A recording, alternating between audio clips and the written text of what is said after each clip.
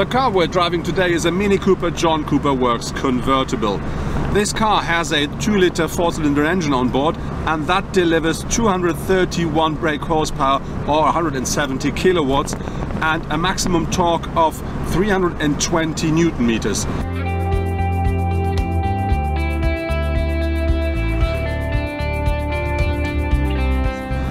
On top we have a 6-speed manual gearbox, but Mini also offers an automatic gearbox.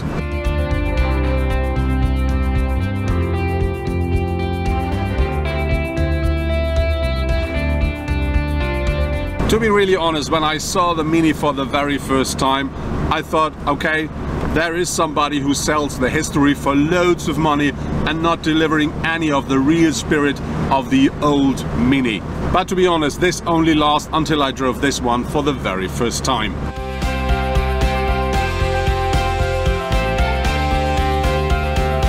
The engine of this car is so powerful, it accelerates in only 6.6 seconds from 0 to 100 kilometers or 60 miles per hour.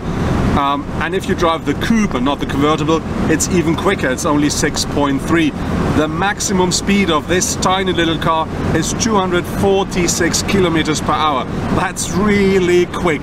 And I can tell you, it's an absolute pleasure driving it. It really is like a big go-kart.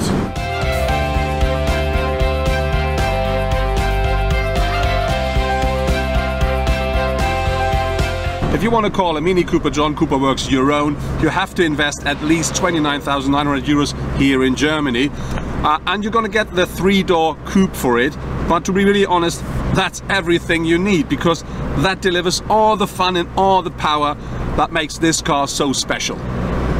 Looking at the exterior of the Mini, you see the front of the car is 2 headlights, 2 big eyes, and the rest is just grille and air intakes, and this really gives you an idea of the power of that car. Coming to the side, you see these 18-inch alloy wheels and these red brakes, and what you see as well is the car looks really flat. One reason for that is the top of the car, so the roofline drops to the end a little bit and the shoulder line rises, and this really gives the car a very dynamic shape from the side. Coming to the rear of the car, what you're going to see there is what I call the trumpet.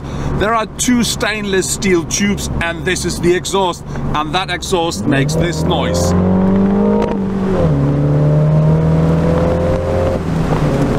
On top of it, the rear looks really sporty and very dynamic, and this is all this car delivers.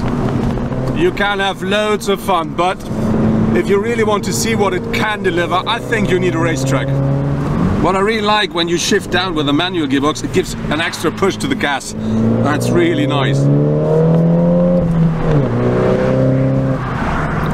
The Mini should take between 5.7 and 6.7 liters per 100 kilometer driven. That's what Mini says. But to be really honest, we used about 9 liters. But still, I think for a car that is so powerful and provides you with so much fun, that's absolutely okay. So I don't care, because it's an absolute pleasure driving it.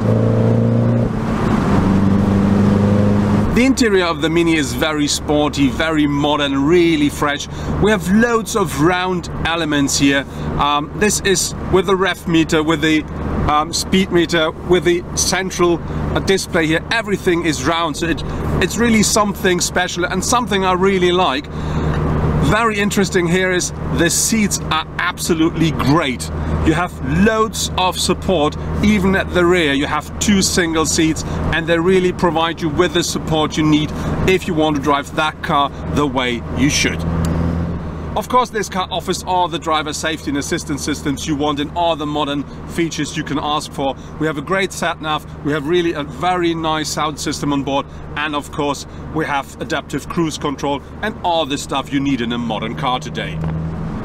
When you start driving the Mini Cooper, you really have to get used to it, because the steering is so direct and the car is so stiff and so close to the road.